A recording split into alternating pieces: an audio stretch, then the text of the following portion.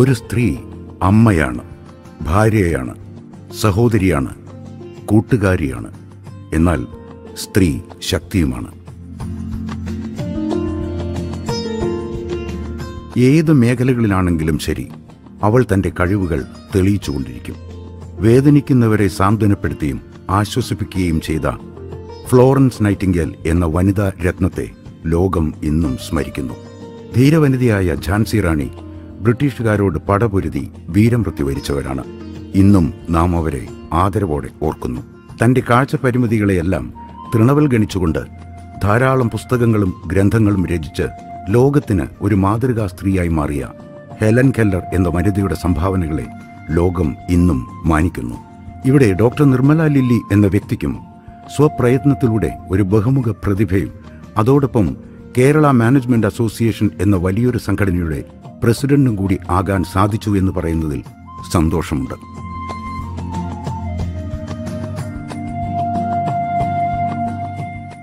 അഭിമാനകരമായ നേട്ടം എന്നത് നമ്മൾ നിത്യേന കേൾക്കുന്നൊരു പ്രയോഗമാണ്. പക്ഷെ അത് അർത്ഥവത്താകുക വളരെ ചുരുക്കം ചില സന്ദർഭങ്ങളിലാണ്. നമ്മൾ സ്ത്രീ ശാക്തീകരണം, സ്ത്രീ വിദ്യാഭ്യാസം, അതിനുവേണ്ടി ഒരുപാട് പ്രവർത്തനങ്ങൾ ഇപ്പോഴും ചെയ്യുന്നുണ്ട്. പക്ഷേ എന്നിട്ടും സ്ത്രീകൾ സമുന്നതമായ പദവികളിൽ എത്തുക എന്നുള്ളത് വളരെ ചുരുക്കം ചില സന്ദർഭങ്ങളിൽ മാത്രമേ ഉള്ളൂ. അത്തരത്തിലൊരു വ്യക്തിത്വമാണ് doctor Nirmala lily, the president of Kerala management association. നമുക്ക് ഇവിടെ നിന്ന് തുടങ്ങാം. മാഡം, എന്താണ് മാഡത്തിന്റെ പ്രവർത്തനങ്ങൾ? എന്തൊക്കെയാണ് മാഡം ഇവിടെ ചെയ്യുന്നത്? എന്താണ് Kerala management association? Kerala management association എന്ന് പറയുന്നത് ഒരു കോർപ്പറേറ്റ് ബോഡിയാണ്.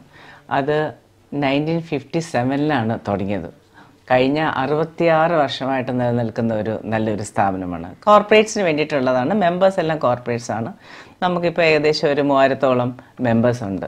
അപ്പോൾ അവർക്ക് വേണ്ടിയിട്ട്, നമ്മുടെ മെമ്പേഴ്സിന് വേണ്ടിയിട്ടാണ് നമ്മൾ കൂടുതൽ പ്രോഗ്രാംസ് ഇവിടെ നടത്തുന്നത്. നമുക്ക് ഒരു നല്ലൊരു മാനേജിങ് കമ്മിറ്റി ഉണ്ട്. മാനേജിങ് കമ്മിറ്റിക്ക് അതൊരു 32 മെമ്പേഴ്സ് ഉണ്ട്. അവരൊക്കെ തന്നെ who is who in the ഇൻഡസ്ട്രിയാണ്. എല്ലാം ടോപ്പ് പൊസിഷനിലിരിക്കുന്ന CMDമാരും ഡയറക്ടേഴ്സും അങ്ങനെയുള്ള ആൾക്കാരാണ്. അപ്പം നമ്മൾ ഓരോ കമ്മിറ്റി മെമ്പേഴ്സിന് ഓരോ ചെയർമാൻ സ്ഥാനം കൊടുത്തിട്ടുണ്ട്, ഓരോ പ്രോഗ്രാം നടത്താനായിട്ട്. ഫോർ എക്സാമ്പിൾ, ഇപ്പം വൈകുന്നേരം മിക്കവാറും ആഴ്ചയിൽ ഒരു ദിവസം വൈകുന്നേരം നമ്മളൊരു ടോക്ക് നടത്താറുണ്ട്. ആ ടോക്ക് നടത്തും. പിന്നെ പാനൽ ഡിസ്കഷൻസ്, പിന്നെ debates, digital summit, women conclave. Panel discussions women കോൺക്ലേവിൻ്റെ ഭാഗമായിട്ട് നടത്താറുണ്ട്. പിന്നെ നമ്മൾ ഫുൾ ഡേ പ്രോഗ്രാംസ്, വർക്ക്ഷോപ്പുകൾ നടത്താറുണ്ട്. നമ്മുടെ ഫ്ലാഗ്ഷിപ്പ് ഇവൻ്റ് എന്ന് പറയുന്നത് ആനുവൽ കൺവെൻഷനാണ്. അത് 2 ദിവസത്തെ പ്രോഗ്രാമാണ്. ഈവനിങ് നല്ല വലിയ ആൾക്കാർ, വളരെ ഉന്നതിയിൽ നിൽക്കുന്ന ആൾക്കാരായിരിക്കും വന്ന് ഇനാഗുറേഷൻ ചെയ്യുന്നത്. അത് കഴിഞ്ഞിട്ട് നെക്സ്റ്റ് ഡേ ഫുൾ ഡെലിബറേഷൻസ് ആണ്. എല്ലാ രാവിലെ മുതൽ വൈകുന്നേരം വരെ ഡെലിബറേഷനാണ്. പിന്നെ വാലിഡിറ്ററി ഫംഗ്ഷനോട് അത് സമാപിക്കും. അങ്ങനെയാണ് നമ്മൾ ചെയ്തത്. പിന്നെ നമ്മൾ പല ഓർഗനൈസേഷനുമായിട്ടും ചേർന്നും ഫംഗ്ഷൻസ് നടത്താറുണ്ട്. മാഡം, ഈ മെമ്പേഴ്സ് ആവാൻ എന്തെങ്കിലും പ്രത്യേക മാനദണ്ഡങ്ങളുണ്ടോ? അല്ലെങ്കിൽ എന്താണ് അതിനൊരു criteria?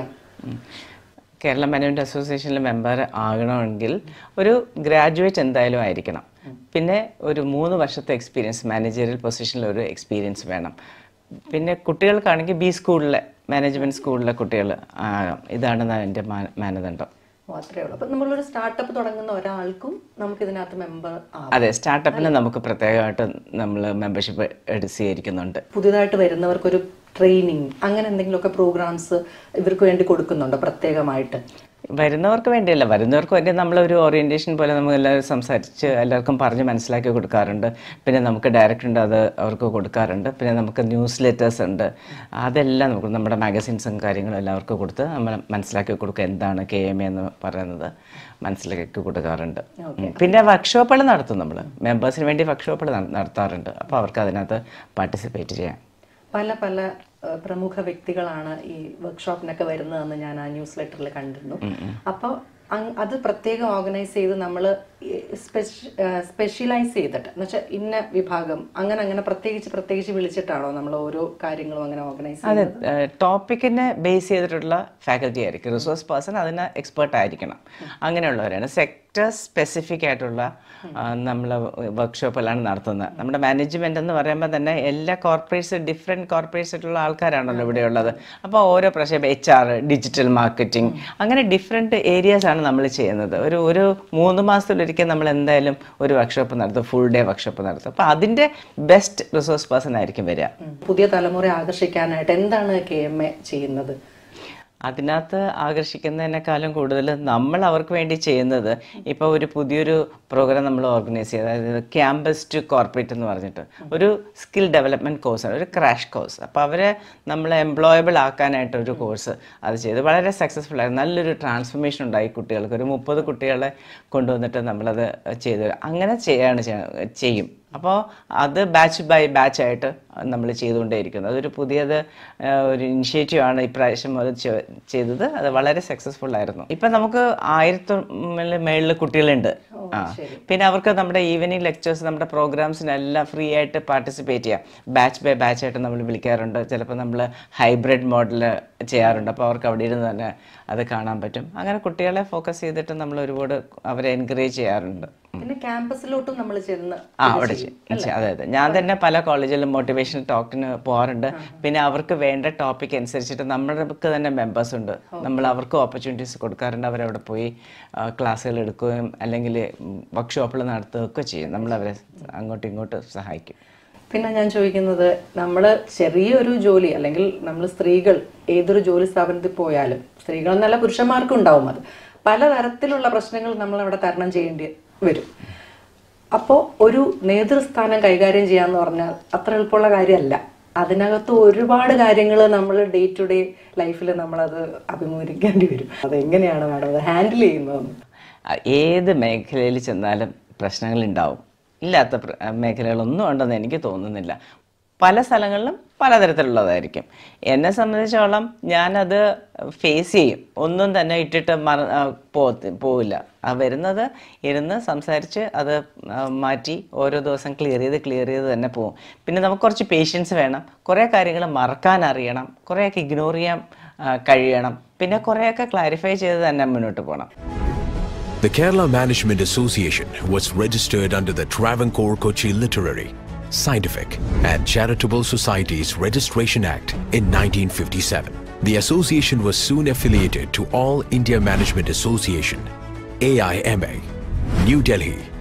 It was a journey with a purpose to build a strong business community through healthy interaction between corporate leaders and management gurus. This has helped many companies to surge ahead with sound professional management practices. A 2-day annual management convention is conducted during the first quarter of every year, which is attended by over 1,000 delegates from all across Kerala. Eminent speakers of national and international repute lead this prestigious event. ഏതൊരു സംഘടനയിലും നമ്മൾ ഇഷ്ടംപോലെ members വരും, അത് ഉറപ്പാണ്. ആദ്യമേ നമ്മളൊരു ആവേശത്തിന് എല്ലാവരും join ചെയ്യും, നമ്മൾ ഗ്രൂപ്പ് ക്രിയേറ്റ് ചെയ്യും, ഇതൊക്കെ ചെയ്യും.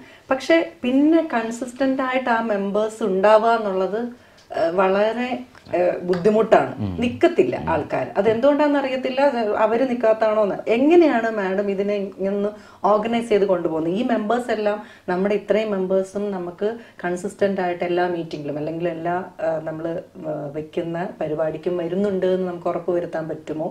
എങ്ങനെയാണ് മാഡം അത് ചെയ്യുന്നത്? കൺസിസ്റ്റൻസി അത് ശരിക്കും പറഞ്ഞാൽ നമുക്ക് ഒരാളെ ഫോഴ്സ് ചെയ്ത് എപ്പോഴും കൊണ്ടുവരാൻ ഒക്കത്തില്ല. അവരവർക്ക് തന്നെ തോന്നണം ഇത് എനിക്ക് ഉള്ള ഫോറമാണ്, എനിക്കിവിടെ വന്ന അതിൽ ഗുണമുണ്ട്. അപ്പോൾ 1-2 പ്രോഗ്രാമിൽ ഗുണമുള്ളപ്പോൾ അവർ തന്നെ ഇങ്ങോട്ട് വന്നോളും. അപ്പം പിന്നെ നമ്മൾ ഒരു കോൾ, ഇപ്പോൾ എന്തൊക്കെ പറഞ്ഞാലും സോഷ്യൽ മീഡിയയിലോ എല്ലാം നമ്മൾ അതിലാണല്ലോ ചെയ്യണത്. എന്നാലും നമ്മളൊരു കോൾ ചെയ്ത് കഴിഞ്ഞാൽ ഐ ആം ഇമ്പോർട്ടൻറ്റ്, അങ്ങനെ ഒരു ഫീല് കൊടുത്താൽ തന്നെ അപ്പോൾ അവർക്ക് വരാൻ തോന്നും. അതുപോലെ ഇവിടെ വരുമ്പോഴും ഞാൻ എല്ലാവരോടും സംസാരിക്കുന്നുണ്ട്. എനിക്ക് അങ്ങനെ പ്രായഭേദം അല്ലെങ്കിൽ പൊസിഷൻ അതൊന്നും നോക്കാറില്ല. ഞാൻ എല്ലാവരോടും സംസാരിക്കാറുണ്ട്. അപ്പോൾ അവരെയൊക്കെ നമ്മൾ ഈ പ്രാവശ്യം വളരെയധികം എനിക്ക് തന്നെ അതിശയം തോന്നിയിട്ടുണ്ട്. ആൾക്കാരിങ്ങനെ ചോദിച്ചു അടുത്ത പ്രോഗ്രാം എന്നാ അങ്ങനെ ചോദിച്ചിട്ട് ആൾക്കാരിങ്ങനെ ഇട്ട് വരുന്നുണ്ട്. ഈ കൺസിസ്റ്റൻസി ഇത് ഈ പറഞ്ഞ പോലെ പ്രശ്നങ്ങളിൽ നിന്ന് മൂടി ഒളിക്കുന്ന പോലെ അങ്ങനെ നമ്മൾ ചിന്തിക്കാനേ പാടില്ല. ശരിക്കും ആ പ്രശ്നങ്ങൾ വരുമ്പോഴൊക്കെ നിന്ന് തന്നെ നമ്മളത് ഫേസ് ചെയ്യണം. അതുപോലെ തന്നെ പ്രോഗ്രാം ഈ പറഞ്ഞ ഒരു കാര്യം എനിക്ക് പറയാനുള്ളത് വെച്ചാൽ എനിക്കൊരു ഗ്രൂപ്പുണ്ട്, കുറേ ലേഡീസൊക്കെ ഉണ്ട്. പക്ഷേ അവരെയൊക്കെ ആണെങ്കിലും നമ്മൾ മീറ്റിങ്ങിന് വിളിച്ചാൽ അവർക്ക് വരാൻ ബുദ്ധിമുട്ടാണ്. എന്താണെന്ന് വെച്ചാൽ സ്ത്രീകൾ എപ്പോഴും സാക്രിഫൈസ് ചെയ്യും. എനിക്കിന്ന് ഓഫീസിൽ പോകാം, അല്ലെങ്കിൽ എനിക്ക് കുട്ടിയെ നോക്കാം, അല്ലെങ്കിൽ എൻ്റെ വീട്ടിൽ അധികം പണിയുണ്ട്, എന്തെങ്കിലും ഒരു എക്സ്ക്യൂസ് പറഞ്ഞിട്ട് അവരവിടെ ഇരിക്കും. പക്ഷെ അതാ ഒരു പ്രശ്നമാണ്. അത് ശരിക്കും പറഞ്ഞാൽ അവർ വന്നു കഴിയുമ്പോൾ അവർക്ക് കിട്ടുന്ന ബെനിഫിറ്റ് അവർക്ക് മനസ്സിലാകുന്നില്ല. ചിലപ്പോൾ ഒരു മീറ്റിങ്ങിൽ വന്നിട്ട് ഒരാളെ കാണുമ്പോഴത്തേക്കും നമ്മുടെ ഒരു ഭയങ്കര ടേണിംഗ് പോയിൻ്റ് ആണത്. ആ സമയത്ത് നമുക്ക് ഒരുപാട് വ്യത്യാസങ്ങൾ കാണാം. ചിലപ്പോൾ ഒരു ബിസിനസ് തന്നെ തുടങ്ങാം. അങ്ങനെ കുറേ കാര്യങ്ങൾ ചെയ്യാൻ പറ്റും. പക്ഷെ അതിനെ കൊണ്ടുവരാന്നുള്ളതാണ് ഒരു ബുദ്ധിമുട്ട്. അല്ലെങ്കിൽ വരാനുള്ള ഒരു ഹെസിറ്റേഷൻ ഉണ്ട് അവർക്ക്. എന്തെങ്കിലും എക്സ്ക്യൂസ് എൻ്റെ വീട്ടിലിരിക്കാനെന്ന് തോന്നും. അപ്പോൾ അതൊന്ന് മാറിയാൽ ശരിക്കും പറഞ്ഞാൽ അവർ വരുമ്പോൾ അതിൻ്റെ ബെനിഫിറ്റ് അറിഞ്ഞു കഴിഞ്ഞാൽ അവർ പിന്നെ വന്നുകൊണ്ടേയിരിക്കും. നമ്മളിപ്പോൾ ഒരു സ്ഥാപനത്തിൽ വർക്ക് ചെയ്യുന്ന മാനേജറിയൽ കാറ്റഗറിയിലുള്ളവർക്ക് ഇതിനകത്ത് വരാമല്ലോ അല്ലേ? അപ്പൊ അങ്ങനെയുള്ളവർക്കും ആ സ്ഥാപനം മുന്നോട്ട് കൊണ്ടുപോകാൻ ഈ നെറ്റ്വർക്കിംഗ് ഹെൽപ്പ് ചെയ്യുന്നത് തന്നെയാണ്. തീർച്ചയായിട്ടും എല്ലാ പ്രോഗ്രാമിനും അവർക്ക് ഏറ്റവും ബെനിഫിറ്റ് അതാണ്. കാരണം ഇവിടെ വരുന്ന ആൾക്കാർ തന്നെ വളരെ ഹൈ പ്രൊഫൈലായിട്ടുള്ള ആൾക്കാരെന്ന് വെച്ചാൽ വലിയ പൊസിഷനിലിരിക്കുന്ന ഡിഫറെൻറ്റ് കമ്പനികളിലിരിക്കുന്ന ആൾക്കാരാണ്. അപ്പം നമ്മൾ ശരിക്കും പറഞ്ഞാൽ ഇത്രയും ആൾക്കാരെ ഒരു പ്ലാറ്ററിൽ കൊണ്ടുപോയി കൊടുക്കുകയാണ് ചെയ്യുന്നത്. ഒരു പക്ഷേ അവർക്ക് എന്തെങ്കിലുമൊക്കെ കാണണം എന്ന് ആഗ്രഹിച്ചിട്ടുള്ള ആൾക്കാരെ നമ്മളിവിടെ കൊണ്ടു കൊടുക്കുകയാണ്. അത് വലിയ ഓപ്പർച്യൂണിറ്റിയാണ്. ഞാൻ കണ്ടിട്ടുണ്ട്, നമ്മൾ മീറ്റിംഗ് കഴിഞ്ഞാൽ ഉടനെ ഒരു നെറ്റ്വർക്കിംഗ്, അവർ അങ്ങോട്ടും പോയി സംസാരിക്കുക, കാർഡ് എക്സ്ചേഞ്ച് ചെയ്യുക, പിന്നെ കോൺടാക്റ്റ് ചെയ്യുക. അത് വഴി ബിസിനസ് ഡെവലപ്മെന്റ് ആണ്, പിന്നെ റിലേഷൻഷിപ്പ് ബിൽഡിംഗ് ആണ്. അപ്പം നല്ല ഹ്യൂജ് ഓപ്പർച്യൂണിറ്റി ഫോർ നെറ്റ്വർക്കിംഗ് ആണ് ശരിക്കും പറഞ്ഞാൽ ഈ KMA എന്ന് പറയുന്ന പ്രസ്ഥാനം.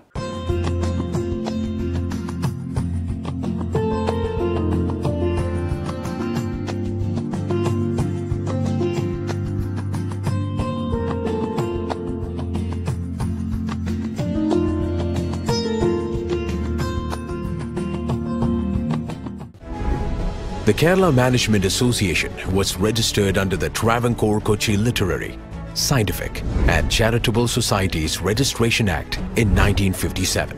The association was soon affiliated to All India Management Association, AIMA, New Delhi. It was a journey with a purpose to build a strong business community through healthy interaction between corporate leaders and management gurus. This has helped many companies to surge ahead with sound professional management practices. A 2-day annual management convention is conducted during the first quarter of every year, which is attended by over 1,000 delegates from all across Kerala. Eminent speakers of national and international repute lead this prestigious event. ജീവിതത്തിൽ ഒരുപാട് വൈകിയാണ് ഒരു career തുടങ്ങുന്നത്, അതും ഒരു hospitality ഇൻഡസ്ട്രിയിൽ. അവിടെ നിന്ന് KMA വരെയുള്ള യാത്ര, അതും KMAയുടെ പ്രസിഡൻ്റായി, അതൊന്ന് പറയാമോ? തീർച്ചയായിട്ടും. ഞാൻ 1989 ജോലിക്ക് ആദ്യമായിട്ട് കയറുന്നത്. അത് താജ് മലബാർ ഹോട്ടലിലാണ്, ഫ്രണ്ട് ഓഫീസിൽ. അവിടെ ഏകദേശം 18 വർഷത്തോളം ഞാൻ താജിൽ പല ഡിപ്പാർട്ട്മെൻറ്റുകളായിട്ട് വർക്ക് ചെയ്തിട്ടുണ്ട്. അത് കഴിഞ്ഞതിന് ശേഷം പിന്നെ ഞാൻ റമഡ റിസോർട്ടിൽ വർക്ക് ചെയ്തു, പിന്നെ ലെമരിഡിയിൽ വർക്ക് ചെയ്ത് വേറെ ചെയിൻ ഓഫ് ഹോട്ടൽസിൽ വർക്ക് ചെയ്തിട്ടുണ്ട്. പിന്നെ ഞാൻ ജനറൽ മാനേജറായിരുന്നു 2-3 ഹോട്ടലിൽ. ലാസ്റ്റ് എൻ്റെ ജോബ് ഞാൻ വണ്ടർല കേട്ടിട്ടുണ്ടല്ലോ, അവിടുത്തെ ഗ്രൂപ്പ് സീനിയർ ജനറൽ മാനേജറായിരുന്നു. അത് കഴിഞ്ഞതിന് ശേഷമാണ് ഞാൻ എൻ്റെ കമ്പനി സ്റ്റാർട്ട് ചെയ്തത്, ഇൻഫിനിറ്റി ഹോസ്പിറ്റാലിറ്റി സർവീസസ് എന്ന് പറഞ്ഞിട്ട്. അവിടെ ഞാൻ എന്തൊക്കെയാണോ 25 വർഷം ഹോസ്പിറ്റാലിറ്റി ഇൻഡസ്ട്രിയിൽ ചെയ്തത് അതെല്ലാം തന്നെ ഞാൻ ഇൻഫിനിറ്റിയിലും ചെയ്യുന്നുണ്ട്. ഒരു ട്രാവൽ ഏജൻസി മാത്രമല്ല, കൺസൾട്ടൻസി, ട്രെയിനിങ്, അങ്ങനെ മാർക്കറ്റിംഗ്, അങ്ങനെ എല്ലാം തന്നെ നമ്മൾ ഈവൻറ്റ്സ് ഒക്കെ ചെയ്യാറുണ്ട്. അപ്പോൾ ഒന്നിനും നമ്മൾ നോ പറയാറില്ല. ഇനി ഹോസ്പിറ്റാലിറ്റി റിലേറ്റഡ് റിക്വയർമെൻറ്റ്സിൻ്റെ 1 സ്റ്റോപ്പ് സൊല്യൂഷൻ, അതാണ് നമ്മുടെ കമ്പനി ചെയ്യുന്നത്. പിന്നെ അതുപോലെ അല്ല KMA എന്ന് പറഞ്ഞാൽ ഒരു NGO ആണ്. അത് നമ്മളിങ്ങനെ പാരലായിട്ട് പോകുന്ന ഒരു ഓർഗനൈസേഷൻ. ഞാൻ റമഡയിൽ വർക്ക് ചെയ്യുമ്പോഴത്തേക്കാണ് ഇവിടെ ജോയിൻ ചെയ്തത്. ഇങ്ങനെയുള്ള ഫോറംസ് നമ്മൾക്ക് വളരെ അത്യാവശ്യമാണ്. PR-ന് വേണ്ടിയിട്ടും എനിക്ക് വലിയ ഇഷ്ടമാണ്. പബ്ലിക് റിലേഷനാണ് എൻ്റെ ഒരു വലിയൊരു ഫോർട്ട്. അപ്പോൾ ആൾക്കാരെ മീറ്റ് ചെയ്യാനും അതിലൂടെ നമുക്ക് ബിസിനസ് ജനറേറ്റ് ചെയ്യാം. അതുപോലെ നമ്മളൊരു ബന്ധം സ്ഥാപിച്ചാൽ ദാറ്റ് ഈസ് ഫോർ ലൈഫ്. അപ്പോൾ അതുകൊണ്ട് എനിക്ക് ഇഷ്ടമായതുകൊണ്ട് എല്ലാ ഫംഗ്ഷനും ഞാൻ അറ്റൻഡ് ചെയ്യാറുണ്ട്, മീറ്റിങ്സിൽ വരെ അറ്റൻഡ് ചെയ്യാറുണ്ട്, കോൺഫറൻസുകൾ അറ്റൻഡ് ചെയ്യാറുണ്ട്. അതുകൊണ്ട് ഒത്തിരി ഗുണങ്ങൾ എനിക്ക് മാത്രമല്ല എൻ്റെ ഓർഗനൈസേഷനും കിട്ടും. അപ്പോൾ അതുകൊണ്ട് പാരലായിട്ട് പോയി. ഇത് KMA മെമ്പർ ആയതിന് ശേഷം പിന്നെ യാദൃച്ഛ്യമായിട്ട് ഞാൻ ഇലക്ഷന് നിന്നപ്പോൾ ടോപ്പറായിട്ട് തന്നെ വിൻ ചെയ്തു. അപ്പോൾ എവറി 2 years നമ്മൾ ഇലക്ഷൻ ഫേസ് ചെയ്യണം. അങ്ങനെ 4-5 കൊല്ലം ഫേസ് ചെയ്തു. ഇപ്പം ഞാൻ 2010 മാനേജിങ് കമ്മിറ്റിയിൽ കയറുന്നത്. അതായിട്ട് ഇപ്പോഴാണ് ഞാൻ പ്രസിഡന്റ്. അതിന് മുമ്പേ പല റോളുകൾ എടുത്തിരുന്നു. Vice president, senior vice president, treasurer, അങ്ങനെ പല റോളുകളും എടുത്തു. വിമൻ ഫോറത്തിൻ്റെ ചെയർ 4 വർഷം ആയിരുന്നു. അങ്ങനെ അതിന് ശേഷമാണ് ഞാനിപ്പോൾ പ്രസിഡന്റ് ആയത്. ഹോസ്പിറ്റാലിറ്റി ഇൻഡസ്ട്രിയിൽ വരുമ്പോൾ നമ്മൾ ചെറിയൊരു പ്രായം, അതൊരു സ്ത്രീ ഇതിലേക്ക് കടന്നു വരിക അന്നത്തെ കാലത്ത് അതൊരു ഭയങ്കര വിരളമാണ്. അങ്ങനത്തെ സ്ത്രീകൾ ഇങ്ങനെയുള്ളൊരു ഫീൽഡിൽ കടന്നു വരിക. അത് പലതരം പ്രഷേഴ്സ് നമുക്കുണ്ടാവും, വീട്ടിൽ നിന്നുണ്ടാവാം, സമൂഹത്തിൽ നിന്നുണ്ടാവാം.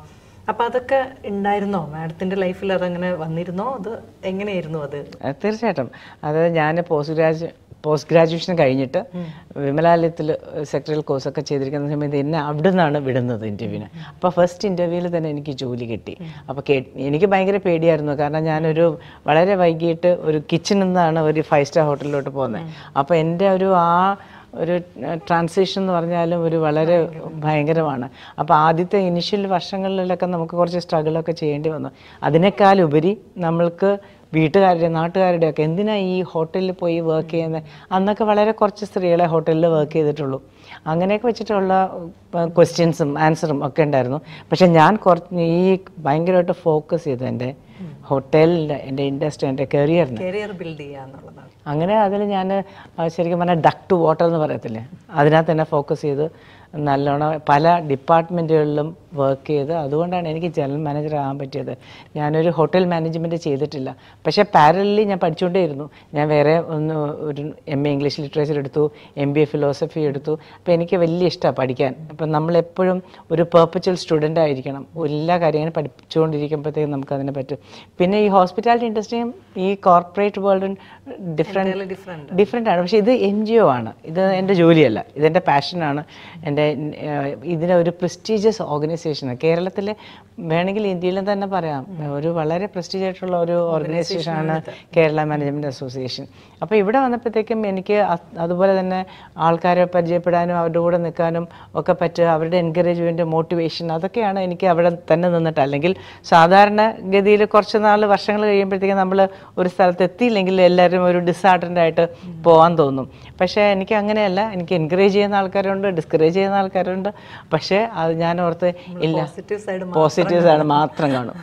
അതെ. എന്നിട്ട് ഞാൻ വിചാരിച്ചു പ്രസിഡൻ്റായിട്ട് തന്നെ ഇറങ്ങണം. അതങ്ങനെ എൻ്റെ അടുത്ത് പലരും പറയും, മോളെ പ്രസിഡൻ്റ് ആകണം എന്ന് വോട്ട് ചെയ്യാനൊക്കെ വരുമ്പോഴത്തേക്കും നമ്മൾ പറയും. അപ്പോൾ ഞാൻ ഇതിനകത്ത് വർഷങ്ങൾ നമ്മൾ ഇൻവെസ്റ്റ് ചെയ്തു, ടൈം.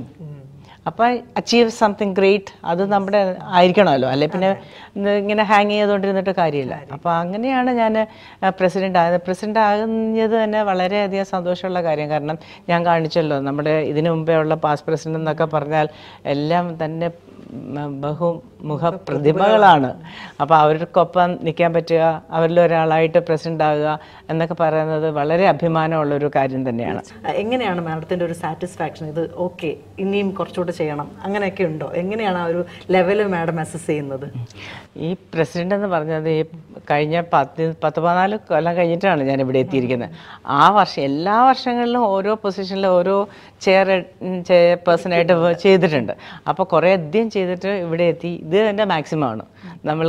ഇപ്പം നമ്മൾ വളരെയധികം ന്യൂ ഇനിഷ്യേറ്റീവ്സ് കുറേ കൊണ്ടുവന്നു. ഈ ക്രിക്കറ്റ് ലീഗ് എന്ന് പറഞ്ഞിട്ട് യങ്സ്റ്റേഴ്സിനെ അടുപ്പിക്കാൻ വേണ്ടിയിട്ട് സ്പോർട്സ്, പിന്നെ അതുപോലെ സ്കൂളിലെ കുട്ടികൾക്ക് വേണ്ടി ഫുട്ബോൾ മാച്ച്, പിന്നെ ക്വസ്റ്റ് എന്ന് പറഞ്ഞിട്ട് ഒരു ക്വിസ് കോമ്പറ്റീഷൻ, പിന്നെ നമ്മൾ ഒരു 65 ഇയേഴ്സിൻ്റെ ആയപ്പോൾ ഫൗണ്ടേഷൻ ഡേ സെലിബ്രേറ്റ് ചെയ്തിട്ട് പാസ്റ്റ് പ്രസിഡന്റുമാരെ എല്ലാവരും കൊണ്ടുവന്ന് ആദരിക്കുകയൊക്കെ ചെയ്തു. എല്ലാവരെയും കൊണ്ടുവന്നു. അപ്പോൾ ഇപ്പോൾ എന്താ പറ്റിയെന്ന് വെച്ചാൽ, പിന്നെ അത് മാത്രമല്ല ഈ ഹിസ്റ്ററി ഒന്നും മറന്നു പോകാൻ പാടില്ല ആരും. അതുകൊണ്ട് ഞാനൊരു കോഫി ടേബിൾ ബുക്ക് എന്ന് പറഞ്ഞിട്ട് അതും ആദ്യമായിട്ടാണ് ചെയ്യുന്നത്, അതുണ്ടാക്കിയിട്ടുണ്ട്. പിന്നെ ഇപ്പം എന്താ പറ്റി, ഈ കുറേ അധികം ഫങ്ഷൻസ് എല്ലാം നമ്മൾ ഓർഗനൈസ് ചെയ്തു. എല്ലാത്തും തന്നെ മീഡിയ കവർ ചെയ്തു, പ്രിൻറ്റ് മീഡിയ, വിഷ്വൽ മീഡിയ ഒക്കെ കവർ ചെയ്തു. അപ്പോൾ ശരിക്കും പറഞ്ഞാൽ ഈ അവയർനെസ് ഓഫ് KMA ഭയങ്കരമായിട്ട് ഇൻക്രീസ് ചെയ്തു. അപ്പോൾ ഇപ്പം മീറ്റിങ്ങിനൊക്കെ വരുന്നത് ഒരു 2 ദിവസത്തിന് പേര് ഒരു മീറ്റിംഗ് ഉണ്ടായിരുന്നു. നമ്മളൊരു 100-150 പേരെ പ്രതീക്ഷിച്ചിട്ടുള്ളൂ. പക്ഷേ അത് ഏകദേശം 200ഓളം ആൾക്കാർ വന്നു. താഴെ 3 ഹാളുണ്ട്, ആ 3 ഹാളിലും ആൾക്കാരിരുന്നു. അങ്ങനെ അത് അപ്പോൾ വളരെ സന്തോഷമുള്ള കാര്യമാണ്. നമ്മൾ ഇതുവരെ കണ്ടിട്ടില്ലാത്ത അധികം മീറ്റിങ്ങുകളൊന്നും വരാത്ത പലരും വരാൻ തുടങ്ങി. അപ്പോൾ അത് വളരെ സാറ്റിസ്ഫൈയിങ് ആണ്. അത് അങ്ങനത്തെ ഒരു ഡിഫറൻസ് തന്നെ നമുക്ക് ഇപ്രാവശ്യം ഉണ്ടാക്കാൻ പറ്റുമെന്നുള്ളത് വളരെ ചാരിതാർത്ഥ്യമുള്ള കാര്യമാണ്. ഇനിയും 1-2 വലിയ പ്രോഗ്രാം വരുന്നുണ്ട്. പക്ഷേ ഈ ഒരു വർഷം ഞാൻ ഇറങ്ങിയാലും, ഒരു വർഷമാണ് ഞങ്ങളുടെ ടെന്യൂർ പ്രസിഡൻ്റായിട്ട്, ഇറങ്ങിയാലും അടുത്ത വർഷം അടുത്ത വരുന്ന പ്രസിഡൻ്റ് കൂടെ തന്നെ നിന്ന് വർക്ക് ചെയ്യണം. ഇമ്മീഡിയറ്റ് പാസ്റ്റ് പ്രസിഡൻ്റായിട്ട് തീർച്ചയായിട്ടും അവരുടെ കൂടെ, കാരണം അവരുടെ എല്ലാവരുടെയും സപ്പോർട്ടോടെയാണ് നമുക്കിതെല്ലാം ചെയ്യാൻ പറ്റിയത്. അപ്പോൾ അതിൻ്റെ കൂടെ അടുത്ത വർഷം അതുപോലെ തന്നെ കണ്ടിന്യൂ ചെയ്ത് പോവും. അതാണ് KMAയുടെ ഉള്ള കാരണം. എനിക്ക് കുറേ അധികം ചെയ്യാൻ പറ്റിയതിൻ്റെ സന്തോഷമുണ്ട്. കുറേ ആൾക്കാരെ പരിചയപ്പെടാൻ പറ്റി, ഒരിക്കലും ഇവിടെ വരാത്ത പുതിയ ആൾക്കാരെ കൊണ്ടുവരാൻ പറ്റി, ആ ബുക്ക് ഇനോഗ്രേറ്റ് ചെയ്യാൻ പറ്റി, അങ്ങനെ കുറേ നല്ല കാര്യങ്ങൾ ചെയ്യാൻ പറ്റിയതിൽ വളരെ സന്തോഷം. അതിനേക്കാൾ ഉപരി എനിക്ക് കുറേ നാളുകൾ വരാതിരിക്കുന്ന പാസ്റ്റ് പ്രസിഡന്റുമാരൊക്കെ അവർ വന്നു, കുറേ പുതിയ ആൾക്കാർ വന്നു, മെമ്പർഷിപ്പൊക്കെ ഭയങ്കരമായിട്ട് ഇൻക്രീസ് ചെയ്തു. ഏകദേശം അത് ഡെവലപ്പ് ചെയ്തു. ഒരു സ്റ്റുഡൻറ്റ് മെമ്പറിൽ നിന്ന് 1000 സ്റ്റുഡൻറ്റ് മെമ്പറായി. ഒരു ചാപ്റ്റർ പോലും ഉണ്ടായിരുന്നില്ല, നേരത്തെ നമുക്കുണ്ടായിരുന്നു. പക്ഷേ ഇപ്പോൾ ഒരു 10 സ്റ്റുഡൻറ്റ് ചാപ്റ്റർ ഉണ്ടായി. അങ്ങനെ കുറേ മെമ്പർഷിപ്പ് ഇൻക്രീസ് എന്ന് പറയുന്നത് തന്നെ ഏറ്റവും സന്തോഷമല്ലേ, ആൾക്കാർ കൂടുതൽ അറിഞ്ഞു. പണ്ടൊക്കെ നമുക്കൊരു മെമ്പർഷിപ്പ് ഡ്രൈവ് നടത്തണം, ഇപ്പോൾ ഒന്നുമില്ല. ഇപ്പോൾ ആൾക്കാർ ഇങ്ങോട്ട് ചോദിച്ചു വന്നോളൂ. അപ്പോൾ ആ ഒരു എന്ന് വെച്ചാൽ KMA has been open up എന്ന് പറയത്തില്ലേ, അപ്പോൾ എല്ലാവർക്കും അപ്രോച്ചബിൾ ആണ്. KMAയിൽ വരണം, ഇത് ഞങ്ങളുടെയും കൂടെ സ്ഥാപനമായിട്ട് തോന്നും. അങ്ങനെ ഒരു ഇംപ്രഷൻ ക്രിയേറ്റ് ചെയ്യാൻ പറ്റി. അത് വളരെയധികം സന്തോഷം. മാഡം, ഈ അടുത്ത കാലത്ത് ഗവർണർ ശ്രീ ആരിഫ് മുഹമ്മദ് ഖാൻ പങ്കെടുത്ത ഒരു ചടങ്ങ് ഞാൻ എല്ലാ പ്രമുഖ മാധ്യമങ്ങളിലും കാണാനിടയായി. പിന്നെ ഇവിടുത്തെ ന്യൂസ് ലെറ്റർ, KMAയുടെ ന്യൂസ് ലെറ്ററിൽ ഞാനത് കണ്ടു. എന്തായിരുന്നു ആ ചടങ്ങ്? ഞാൻ പറഞ്ഞല്ലോ, ഒരുപാട് പ്രോഗ്രാം നമ്മൾ ആക്ടിവിറ്റീസ് ചെയ്യുമെന്ന് പറഞ്ഞ് അതിൻ്റെ കൂടെ നമുക്കൊരു അവാർഡ് നൈറ്റ് തന്നെ ഉണ്ട്. നമ്മൾ ഒരുപാട് എല്ലാ കമ്പനികൾക്കും കോമ്പറ്റീഷൻസ് ഉണ്ട്. പിന്നെ പല ഏരിയ CSRൻ്റെ ആക്ടിവിറ്റീസുകളൊക്കെ ആയിട്ട് കുറേയധികം കോമ്പറ്റീഷൻസും, പിന്നെ നമ്മൾ അതിൽ നിന്നൊക്കെ നല്ല കമ്പനികളെ സെലക്ട് ചെയ്ത് ജൂറി വെച്ചിട്ട് എക്സലൻസ് അവാർഡ്, IT അവാർഡ്, അങ്ങനെ പല അവാർഡുകളും നമ്മൾ കൊടുക്കാറുണ്ട്. നമുക്കൊരു അവാർഡ് നൈറ്റ് തന്നെയുണ്ട്. പക്ഷേ ഇതിനേക്കാളൊക്കെ ഉപരി മാനേജ്മെൻറ്റ് ലീഡർഷിപ്പ് അവാർഡ് എന്ന് പറയുന്നതാണ് ഏറ്റവും പ്രസ്റ്റീജിയസ് ആയിട്ടുള്ള അവാർഡ്. അപ്പോൾ ഈ വർഷത്തെ അവാർഡ് നമ്മൾ കൊടുത്തത് ISRO ചെയർമാനാണ്, മിസ്റ്റർ സോമനാഥൻ. അപ്പോൾ അത് കൊടുക്കാനായിട്ട് നമ്മൾ ഗവർണറെ ഇൻവൈറ്റ് ചെയ്തു. അതൊരു വലിയൊരു ഫംഗ്ഷനായിരുന്നു. 2 പേരെയും കിട്ടാൻ വലിയ ബുദ്ധിമുട്ടായിരുന്നു. പക്ഷേ 2 പേരെയും കൂടെ ഒരു കുടക്കയിൽ കൊണ്ടുവന്ന് അത് അതെല്ലാവർക്കും നമ്മുടെ മെമ്പേഴ്സിന് ഭയങ്കര സന്തോഷമായി, നമുക്ക് എല്ലാവർക്കും വളരെ സന്തോഷമായിട്ടുള്ള ഒരു, അതെ തീർച്ചയായിട്ടും അതൊരു വളരെ വളരെ സന്തോഷമുള്ള ഒരു, എന്ന് ഓർക്കാനായിട്ട് ചെറിഷ് ചെയ്യാൻ പറ്റിയ ഒരു നിമിഷം ആയിരുന്നു അത്.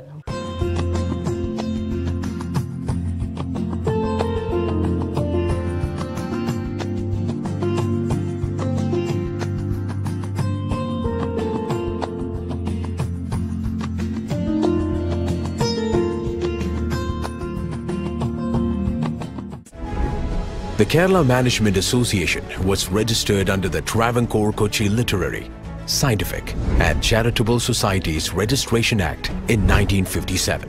The association was soon affiliated to All India Management Association, AIMA, New Delhi.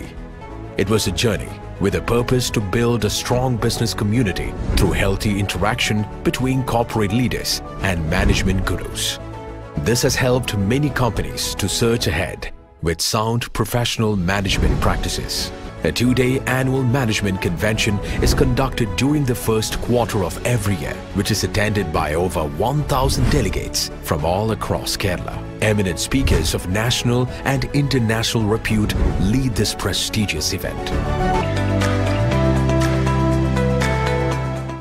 സാമ്പത്തികമായി ബുദ്ധിമുട്ട് അനുഭവിക്കുന്ന വനിതകൾക്കായിട്ട് KMA എന്തൊക്കെയാണ് ചെയ്യുന്നത്? ഞങ്ങൾ KMA കുറച്ച് സ്കോളർഷിപ്പ് കൊടുക്കുന്നുണ്ട്. അവരുടെ പുരോഗതി, അവർ പഠിക്കുന്നുണ്ടോ എന്നെല്ലാം നമ്മൾ നോക്കുന്നുണ്ട്. അത് കഴിഞ്ഞിട്ട് ഇപ്പോൾ ഫോർ എക്സാമ്പിൾ MBBSന് ചേർന്ന ഒരു കുട്ടിക്ക് സാമ്പത്തികത്തിന് ബുദ്ധിമുട്ടാണെങ്കിൽ നമ്മൾ ആദ്യത്തെ വർഷം ചെയ്യും, 2ാമത്തെ വർഷം നമ്മൾ നോക്കും അവരുടെ പുരോഗതി, പഠിക്കുന്നുണ്ട്, മോണിറ്റർ ചെയ്യും ഉറപ്പായിട്ടും. എന്നിട്ട് വീണ്ടും നമ്മൾ കണ്ടിന്യൂ ചെയ്ത് കൊടുക്കും. പിന്നെ പുതിയ ആൾക്കാർ നമ്മൾ ആപ്ലിക്കേഷൻ അയക്കും, നമ്മൾ കുറേ പാരാമീറ്റേഴ്സ് വെച്ചിട്ട് നമ്മൾ കൊടുക്കും. അതിൽ നമ്മൾ നോക്കിയിട്ട് നമുക്ക് ജൂറി ഉണ്ട്, അവർ പറയും ഈ കുട്ടി അത് അർഹിക്കുന്നുണ്ട്. അങ്ങനെയൊക്കെ വരുന്ന കുട്ടികൾക്ക് നമ്മൾ കൊടുക്കുന്നുണ്ട്. പിന്നെ അതുപോലെ തന്നെ സ്കിൽ ഡെവലപ്മെൻറ്റ് നമ്മൾ ചെയ്യുന്നുണ്ട്. ഞാൻ പറഞ്ഞല്ലോ നേരത്തെ. അപ്പോൾ അങ്ങനെയുള്ളവർക്ക് നമ്മൾ ഫ്രീ ആയിട്ട് സ്കിൽ ഡെവലപ്മെൻറ്റ് കോഴ്സുകൾ ചെയ്ത് കൊടുക്കുന്നുണ്ട്. പിന്നെ അവർക്ക് നമുക്ക് ഇൻറ്റേൺഷിപ്പിന് വേണ്ടിയിട്ട് അതിനുള്ള സഹായം ചെയ്യുന്നുണ്ട്. പിന്നെ നമ്മുടെ തന്നെ മെമ്പേഴ്സ് മെൻറ്ററിങ് ചെയ്യുന്നുണ്ട്. ആർക്കെങ്കിലും മെൻറ്ററിങ് വേണമെങ്കിൽ നമ്മൾ സ്റ്റാർട്ടപ്പായിട്ട് ജോയിൻ ചെയ്തിട്ട് നമ്മൾ കുറേ പ്രോഗ്രാം നമ്മൾ ചെയ്യുന്നുണ്ട്. അല്ലാതെ തന്നെ നമ്മുടെ കോർപ്പറേറ്റ് മെമ്പേഴ്സ് തന്നെ നമ്മൾ ഇൻട്രൊഡ്യൂസ് ചെയ്ത് കൊടുക്കും. പിന്നെ അതുപോലെ തന്നെ നമ്മൾ ഇൻഡസ്ട്രിയൽ വിസിറ്റിന് അവരെ കൊണ്ടുപോകും. പാവപ്പെട്ടവരാണെങ്കിൽ മാത്രമൊന്നുമല്ല, നമ്മൾ കൂടുതൽ കുട്ടികൾ നമ്മളെ മെമ്പേഴ്സിനെയൊക്കെ നമ്മൾ കൊണ്ടുപോയി എഡ്യൂക്കേഷണൽ ടൂർ നമ്മൾ അറേഞ്ച് ചെയ്യും. അതുപോലെ നമ്മൾ ഓരോ സംഘടനയ്ക്കും ഒരു വർഷം ഇതാണ് നമ്മുടെ അജണ്ട, ഇതാണ് നമ്മൾ ചെയ്യേണ്ട കാര്യങ്ങൾ, അങ്ങനെ കുറെ ലക്ഷ്യങ്ങളുണ്ടാവും. അതെ. എന്താണ് KMAയുടെ 2023 അങ്ങനെ ഒരു അജണ്ട ഉണ്ടെങ്കിൽ അത് എന്താണ്? 2022-23 ഞാൻ പ്രസിഡൻ്റായിട്ടിരിക്കുന്നത്. അപ്പോൾ ഞങ്ങളുടെ തീമെന്ന് പറഞ്ഞാൽ സ്പിയർ ഹെഡിങ് മാനേജ്മെൻറ്റ് മൂവ്മെൻറ്റ്. അതാണ്. അപ്പോൾ ലീഡർഷിപ്പിൻ്റെ development, management development, skill development, അങ്ങനെ ഓരോ കാര്യങ്ങൾ, ഞാൻ പറഞ്ഞല്ലോ ഓരോ ചെയറും അതിൻ്റേതായിട്ടുള്ള തീം, അവർക്ക് സബ് തീംസ് ഉണ്ട്. അതിന് ബേസ് ഓരോ പ്രോഗ്രാമിനും നമ്മൾ നടത്തുന്നത് ഓരോ തീം ബേസ്ഡാണ്, ഓരോ ടോപ്പിക് ബേസ്ഡാണ്. അപ്പോൾ അതിനായിട്ടുള്ള അതിന് അട്രാക്ഷനുള്ള ആൾക്കാർ, ചിലപ്പോൾ ടാക്സേഷൻ എല്ലാവർക്കും വേണമെന്നില്ല, അതുമായിട്ട് ബന്ധപ്പെട്ട ആൾക്കാർ വരും. പിന്നെ ഡിജിറ്റൽ മാർക്കറ്റിംഗ് അതിന് ഇൻട്രസ്റ്റ് ഉള്ള ആൾക്കാർ വരും. അപ്പോൾ അങ്ങനെ ഡിഫറെൻ്റ് ആയിട്ടുള്ള സ്ട്രാറ്റജിക്കലായിട്ടാണ് നമ്മൾ മൂവ് ചെയ്യുന്നത്. പറയുന്നത് സ്പിയർ ഹെഡിങ് മാനേജ്മെൻറ്റ് മൂവ്മെൻറ്റ്. വിദേശ രാജ്യങ്ങളിൽ ഒരുപാട് സന്ദർശിച്ചിട്ടുണ്ടല്ലോ. അപ്പൊ അവിടെ നിന്നുള്ള നമ്മുടെ ഒരു അനുഭവ സമ്പത്ത് നമ്മൾ എങ്ങനെയാണ് ഇങ്ങനെ ഒരു നേതൃസ്ഥാനത്തിരിക്കുമ്പോൾ അത് ഉപയോഗപ്രദമാക്കുന്നത്? ഞാൻ കൂടുതലായിട്ടും സഞ്ചരിച്ചിരിക്കുന്ന ഓരോ പൊസിഷനിലിരിക്കുമ്പോൾ പോകേണ്ടി വരുന്നതാണ്. ഇപ്പോൾ ഞാൻ ഹോട്ടൽസിൽ വർക്ക് ചെയ്യുമ്പോഴത്തേക്കും അതിൻ്റെ ഭാഗമായിട്ട് നമ്മൾ പോകാറുണ്ട്. കേരള ട്രാവൽ മാർട്ടിൻ്റെ ഭാഗമായിട്ട് നമ്മൾ പോയിട്ട് പല രാജ്യങ്ങളിലും പോകും. അവിടെ ബേസിക്കായിട്ട് പോയിട്ട് നമ്മുടെ അവിടുത്തെ ബിസിനസ് ഇങ്ങോട്ട് കൊണ്ടുവരിക, ഇവിടുത്തെ ബിസിനസ് അങ്ങോട്ട് കൊണ്ടുപോവുക. പിന്നെ എവിടെ പോയാലും ഒരു റിലേഷൻഷിപ്പ് ബിൽഡിംഗ് ആണല്ലോ, ദാറ്റ് ഈസ് ഫോർ ലൈഫ്. അപ്പോൾ അങ്ങനത്തെ ഒരു കൾച്ചർ, അവരുടെ കൾച്ചർ നമുക്ക് അനുകരിക്കാൻ പറ്റുന്നത് അതൊക്കെ ചെയ്യുക. അത് എക്സ്ചേഞ്ച് ഓഫ് കൾച്ചർ അത് ചെയ്യാറുണ്ട്. ഇപ്പം വണ്ടർല ഇരുന്നപ്പോൾ ഞാൻ സിംഗപ്പൂരിൽ പോയിരുന്നു. അപ്പോൾ ഇവിടുത്തെ റൈറ്റ്സും അവിടുത്തെ റൈറ്റ്സും, അവിടുത്തെ അമ്യൂസ്മെൻറ്റ് പാർക്ക് എങ്ങനെയാണ് വർക്ക് ചെയ്യുന്നത്, ഇവിടുത്തെയാണ് എന്തെങ്കിലും കൂടുതൽ കാര്യങ്ങൾ ഇങ്ങോട്ട് ഇംപ്ലിമെൻറ്റ് ചെയ്യാൻ പറ്റുമോ, അങ്ങനെ. പിന്നെ അതുപോലെ തന്നെ ഞാൻ ടോസ്റ്റ് മാസ്റ്റേഴ്സ് ഇൻ്റർനാഷണൽ എന്ന് പറഞ്ഞ വലിയൊരു ഫോറമുണ്ട്. അത് വേൾഡ് വൈഡാണ്, 147 രാജ്യങ്ങളിലുള്ളൊരു ഫോറമാണ്. അപ്പോൾ അതിൻ്റെ തലപ്പത്ത് ഇരുന്നിട്ടുണ്ട്. ഡിസ്ട്രിക്ട് ഡയറക്ടറായിരുന്നു ഞാൻ. അപ്പം എൻ്റെ ഡിസ്ട്രിക്ട് 121 ആയിരുന്നു. അപ്പോൾ അത് 147 രാജ്യങ്ങളിലുള്ള ഈ സ്ഥാപനത്തിന് ഞാൻ നമ്പർ 2 ഇൻ ദ വേൾഡ് ആയിട്ട് കൊണ്ടുവന്നു. അതിൻ്റെ ഭാഗമായിട്ട് ഞാൻ ശ്രീലങ്കയിൽ പോയിട്ടുണ്ട്. പിന്നെ അതുപോലെ തന്നെ ലാസ് വേഗസിൽ എനിക്ക് പോയി 9 ദിവസം താമസിക്കാനുള്ള ഭാഗ്യമുണ്ടായി. അങ്ങനെ കുറേ അധികം രാജ്യങ്ങളിൽ ഇപ്പോൾ ATM നടത്തുക, ദുബായിൽ പോയിട്ടുണ്ട്. അങ്ങനെ പല രാജ്യങ്ങളിലും പോയിട്ടുണ്ട്. ഓരോന്നും ട്രാവൽ എന്ന് പറഞ്ഞാൽ ഒരു എക്സ്പീരിയൻസ് തന്നെയാണ്, അനുഭവമാണ്. അപ്പോൾ അതിൽ നിന്ന് നമുക്ക് കുറേ അധികം കാര്യങ്ങൾ പഠിക്കാം, കുറേ ആൾക്കാരെ മീറ്റ് ചെയ്യാം, കൾച്ചർ മനസ്സിലാക്കാം, നമുക്ക് എന്തിവിടെ ഉണ്ട്, എന്തില്ല, എന്തൊക്കെ നമുക്കിവിടെ കൊണ്ടുവരാം എന്നുള്ള ഒരുപാട് കാര്യങ്ങൾ നമുക്ക് അതിൽ നിന്ന് പഠിക്കാൻ പറ്റും. മാഡത്തിൻ്റെ പുരസ്കാരങ്ങൾ, ബഹുമതികൾ, ഒരുപാട് കാര്യങ്ങൾ നമ്മളിവിടെ ഇങ്ങനെ കണ്ടു ഇരിക്കുന്നത്, അതിനെക്കുറിച്ചൊക്കെ ഒന്ന് പറയാമോ? അത് കുറേ ഞാൻ പറഞ്ഞല്ലോ ഒരേ സമയത്ത് പല കാര്യങ്ങൾ ചെയ്യുന്നതാണ്. ഇപ്പോൾ ഞാൻ കുറേ അധികം സോഷ്യൽ സർവീസ് ചെയ്യുന്നുണ്ടായിരുന്നു. അപ്പോൾ ഓൾ ലേഡീസ് ലീഗ് എന്ന് പറഞ്ഞാൽ അത് largest networking forum in the വേൾഡാണ്. അതുപോലെ 150 രാജ്യങ്ങളിലുണ്ട്. വാട്സപ്പ് ഗ്രൂപ്പാണ്. അപ്പം ഞാനിവിടെ അതിൻ്റെ ചെയറായി കഴിഞ്ഞപ്പോഴത്തേക്കും എനിക്ക് ആകെ ഒരു മീറ്റിംഗ് കഴിഞ്ഞ് കുറച്ച് മെമ്പേഴ്സ് ഉണ്ടായിരുന്നു. ഞാനതിനെ വളർത്തിയിട്ട് ഇപ്പം 40-ൽ കൂടുതൽ ചാപ്റ്റർ ഉണ്ട്, 5000-ഓളം ലേഡീസ് ഉണ്ട്. പിന്നെ അതിൻ്റെ തന്നെ ഭാഗമായിട്ട് വിക്കി എന്ന് പറയും, women India chamber of commerce and industries. അതിൻ്റെ പ്രസിഡൻ്റാണ്. അപ്പോൾ ഞാൻ അതിനും ഇപ്പോൾ 4-5 കൗൺസിൽ ഉണ്ടാക്കി. അപ്പോൾ അതിൻ്റെയൊക്കെ പ്രവർത്തനങ്ങൾ എന്ന് പറഞ്ഞാൽ ഇതെല്ലാം ഫ്രീ ആണ്. ഇതിൻ്റെയൊക്കെ തലപ്പത്തിരിക്കുന്നത് ഡോക്ടർ ഹർബിൻ അറോറ എന്ന് പറഞ്ഞിട്ട് ഉള്ള ഒരു lady. She is A global chair. I'm here with my soul sister Nirmala Lilly, who is only the second woman president in 65 years of the history of KMA, the Kerala Management Association. And she's here on behalf of all of us, uplifting our cause and taking us all forward with her leadership and her remarkable presidency. Congratulations, Sister Nirmala. Thank you so much. അവർ ഏതെല്ലാം പുതിയ പുതിയ കാര്യങ്ങൾ ചെയ്യും, അതിലെല്ലാം എന്നെ ഭാഗമാക്കും. ഇപ്പോൾ she economy എന്ന് പറഞ്ഞിട്ട് നമുക്കൊരു ലേഡീസിൻ്റെ ബിസിനസ് ഉണ്ടാക്കാൻ പറ്റിയൊരു ഫോറമാണ്, അതിനകത്തും ഞാനുണ്ട്. പിന്നെ ഇപ്പോൾ G100 എന്ന് പറഞ്ഞിട്ടൊരു ഫോറമാണ്. അങ്ങനെ പല പല പ്രോഗ്രാംസ് അവർ നടത്തുന്നുണ്ട്. അതെല്ലാം തന്നെ ഫ്രീ ആണ്. അത് ലേഡീസിനെ നമ്മൾ ഉദ്ധരിക്കാൻ വേണ്ടിയിട്ടുള്ള പ്രോഗ്രാമാണ്. എൻ്റെ ഒരു സ്ട്രെങ്ത് എന്ന് പറഞ്ഞാൽ PR ആണ്, ആൾക്കാരുമായിട്ടുള്ള കോണ്ടാക്റ്റാണ്. അപ്പം ഞാൻ ഫ്ലഡിൻ്റെ സമയത്ത് എന്താ ചെയ്തതെന്ന് വെച്ചാൽ കുറേ വാട്സപ്പ് ഗ്രൂപ്പുകൾ ഉണ്ടാക്കിയിട്ടുണ്ട്. അതിൽ NGOസിനെ ആഡ് ചെയ്തു, വോളണ്ടിയേഴ്സിനെ ആഡ് ചെയ്തു, നീഡി ആയിട്ടുള്ള ആൾക്കാരെ ആഡ് ചെയ്തു. അപ്പോൾ അങ്ങോട്ടും ഇങ്ങോട്ടും ഇപ്പം ഒരാൾ പറയുന്നുണ്ട്, ഇപ്പോൾ കുസാറ്റിൽ ഒരു 100 പേരുണ്ട്, അവർക്ക് ലഞ്ച് വേണമെന്ന് പറഞ്ഞു കഴിഞ്ഞാൽ ഞാൻ ഉടനെ തന്നെ വാട്സപ്പ് ഗ്രൂപ്പിൽ ഇട്ടിട്ട് അവിടെ നിന്ന് ഇട്ടപ്പോൾ ഇവിടുന്ന് കിട്ടും. അപ്പോൾ ആൾക്കാർ അങ്ങോട്ട് വിടും. അത് നമ്മളിപ്പോൾ ഗൂഞ്ച് എന്നൊക്കെ പറയുന്ന വലിയൊരു NGO ഉണ്ടല്ലോ, അവിടെയൊക്കെ പോയിട്ടാൽ നമുക്കിങ്ങനെ ലോറി കണക്കിനാണ് ചെയ്യാൻ പറ്റി. അപ്പോൾ അത് എനിക്ക് വളരെയധികം അതിലെനിക്ക് ഭയങ്കര സന്തോഷമാണ്. കാരണം അത് ഞാൻ ചെയ്തതല്ല, ഞങ്ങൾ ചെയ്തതാണ്. അങ്ങനെ നമ്മൾ ഓരോ കാര്യങ്ങൾ ചെയ്തുകൊണ്ടിരിക്കും, നമ്മൾ തന്നെ അറിയില്ല, പക്ഷെ നമ്മളെ വാച്ച് ചെയ്യുന്നവരുണ്ടാവുമായിരിക്കും. അപ്പോൾ അങ്ങനെ അറിയുമ്പോഴാണ് നമുക്കിങ്ങനെ അവാർഡ് നമ്മളെ തേടി വരുമ്പോഴാണ് അവർ പറയുന്നത് ഇതിനാണ് ഒരു ഐക്കൺ ഓഫ് ദി ഇയർ എന്ന് പറഞ്ഞിട്ട് ഒരു അവാർഡ് എനിക്ക് കിട്ടിയിട്ടുണ്ടായിരുന്നു. പിന്നെ ഇങ്ങനെ എക്സലൻസ് വിമൻ എക്സലൻസിൻ്റെ 2-3 അവാർഡ്, പിന്നെ ലീഡർഷിപ്പ് കമ്മ്യൂണിറ്റി അവാർഡ്, അങ്ങനെ കുറേ അവാർഡുകൾ കിട്ടിയിട്ടുണ്ടായിരുന്നു. പിന്നെ ആ ബേസിക്കായിട്ട് എൻ്റെ പ്രൊഫൈൽ, അതായത് എൻ്റെ കോൺട്രിബ്യൂഷൻ ടു ദ ഹോസ്പിറ്റാലിറ്റി ഇൻഡസ്ട്രിയും പിന്നെ ഈ എല്ലാ സോഷ്യൽ സർവീസും എല്ലാം കണക്കിലാക്കിയിട്ടാണ് എനിക്കൊരു ഓണററി ഡോക്ടറേറ്റ് കിട്ടിയിട്ടുണ്ടായിരുന്നു. ഒരു സ്റ്റേജ് കഴിയുമ്പോഴത്തേക്ക് എല്ലാം giving back to the society അല്ലേ.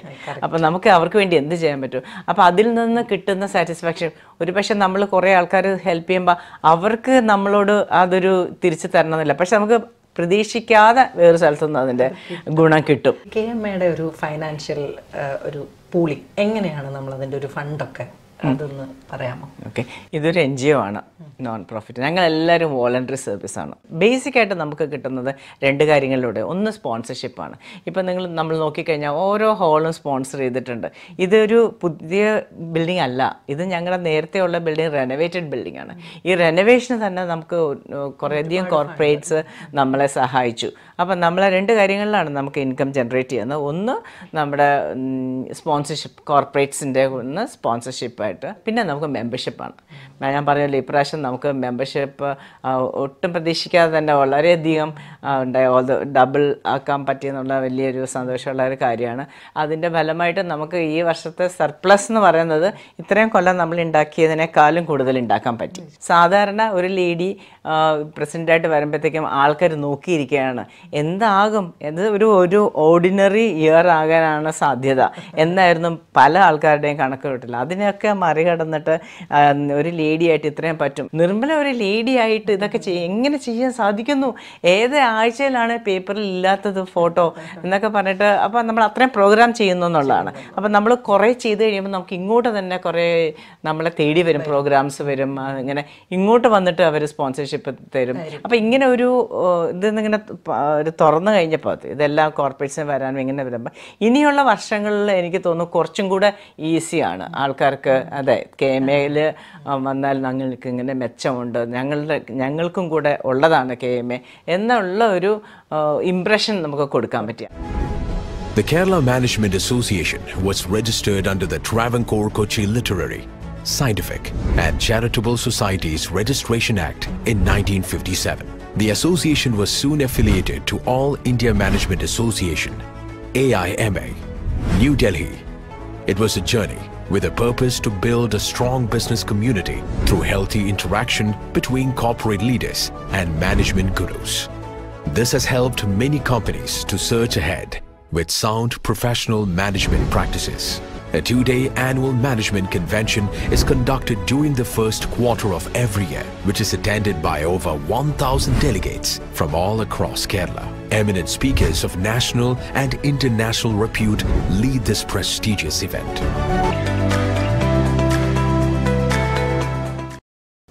നൂറ്റാണ്ടിലധികമായി പല പല മേഖലകളിലുള്ള പ്രവർത്തനാനുഭവങ്ങൾ. ജീവിതം ഒരു ക്രോസ് റോഡിൽ എത്തുമ്പോഴാണ് ഞാൻ ജോലിക്കായിട്ട് പ്രവേശിക്കുന്നത്. അത് ആദ്യം മുതലേ തന്നെ ചലഞ്ചസുകളേ ഉണ്ടായിരുന്നിട്ടുള്ളൂ. ചലഞ്ചസിലൂടെയാണ് അവിടെ എത്തിയതും പിന്നെ അത് തന്നെ കണ്ടിന്യൂ ചെയ്തിരിക്കും. എല്ലാവർക്കും ചിലപ്പോൾ ഈസി ആയിട്ട് കിട്ടുന്ന കാര്യങ്ങൾ എനിക്ക് ഒത്തിരി കഷ്ടപ്പെട്ടാലേ കിട്ടുള്ളൂ.